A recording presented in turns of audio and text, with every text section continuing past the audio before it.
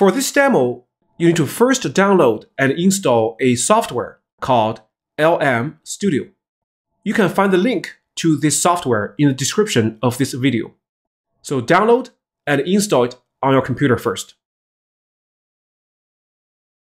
LLM Studio is a desktop application for developing and experimenting with large language models locally on your computer. As you can see, I already installed and opened the software. The first time you open this software, you can either follow the onboarding tutorial or just skip it. Click here.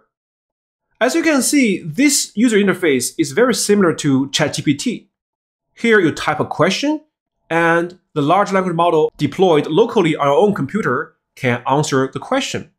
Unfortunately, right now, there's no model available. So let's click this Discover button. As you can see, here there are many free open source large language models. So here is Q1 from Alibaba, DeepSeek R1, a distilled version, Phi, which is an open source model from Microsoft, Llama is an open source model from Meta.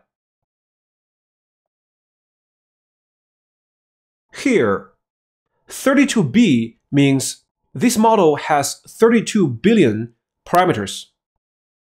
8B means this model is smaller. It only has 8 billion parameters. And of course, the more parameters a model has, the more intelligent and smarter it is. But a larger language model needs more memory and compute to run. So here is a very simple rule of thumb.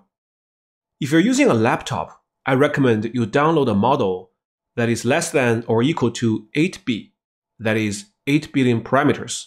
It is not a good idea to download and run Llama 3.3 model with 70 billion parameters on a regular or everyday laptop. It will be super slow.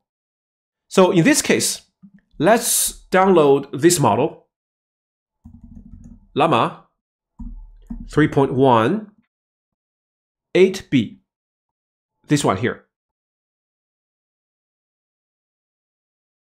So let's click this. As you can see, it requires almost 5 gigabytes of memory. Let's click download. And it will take a while to download the large language model. 2,000 years later.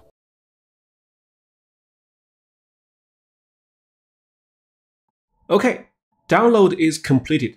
Let's load this model into LLM Studio.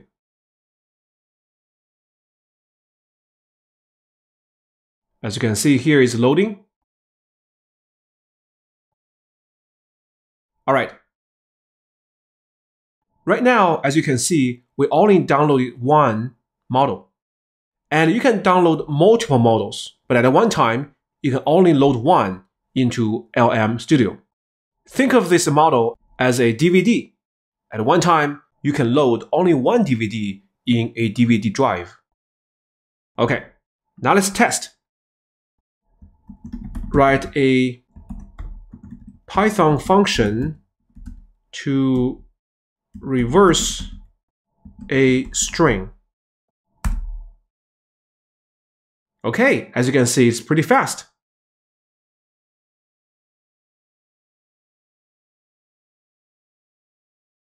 This is the Python function, reverse string. And here's a different solution. Okay, and pay attention to this part here. The tokens per second is the speed at which a language model generates text.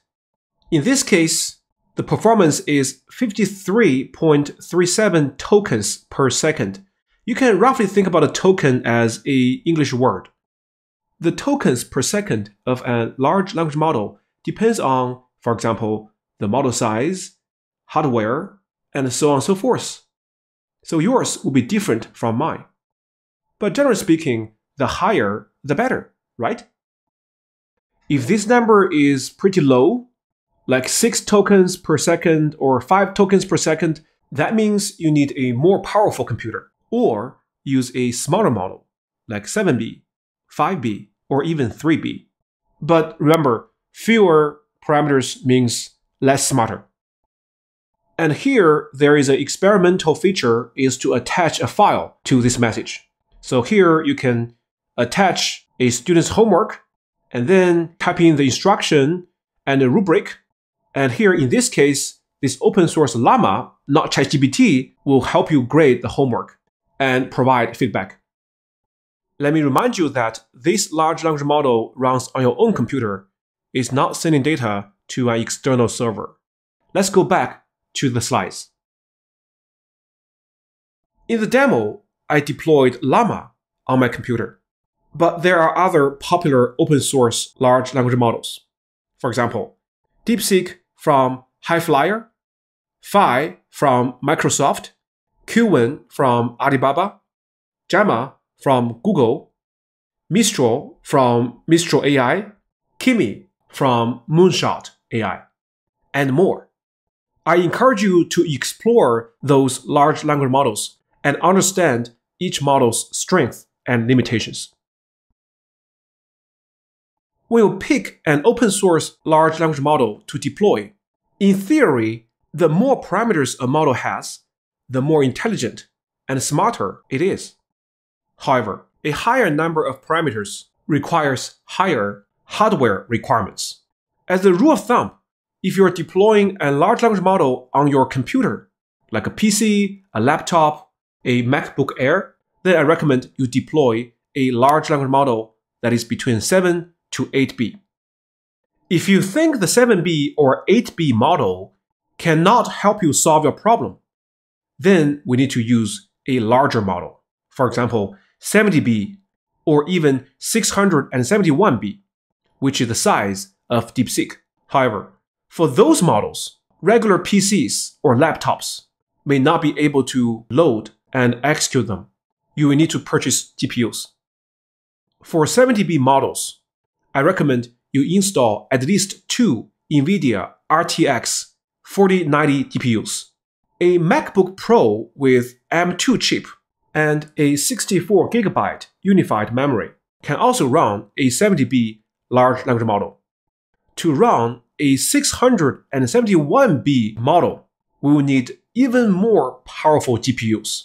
In that case, you will need to build a professional server computer with multiple GPU setup. And I recommend you install 16 NVIDIA A100 GPUs. I don't think this is feasible for personal use. Your institution's AI center should have one professional server computer with this multi-GPU setup. Next, I want to briefly show you how I deployed a 70B model on a computer workstation with 2 NVIDIA GPUs. As you can see from this picture, I downloaded a 70B large language model on a professional computer workstation with 2 NVIDIA RTX 4090 GPUs. So the language model is running not on my own laptop, but on a powerful and beefy computer workstation, like this fancy machine in the picture. Then on my laptop, I installed a tool called Chatbox AI, which is a client software that can connect to a large language model that deployed on a computer workstation. And I can chat with this large language model through this Chatbox AI. Since most audience of this workshop are not computer scientists, feel free to show this slide to your IT department or AI center and have them set up this for you. If you found this video helpful, don't forget to give it a thumbs up. It really helps more students and researchers find this content. And if you want to keep learning about AI, ChatGPT, and how these tools can support your work, hit the subscribe button and turn on notifications so you don't miss the next video in this series. Thanks for watching.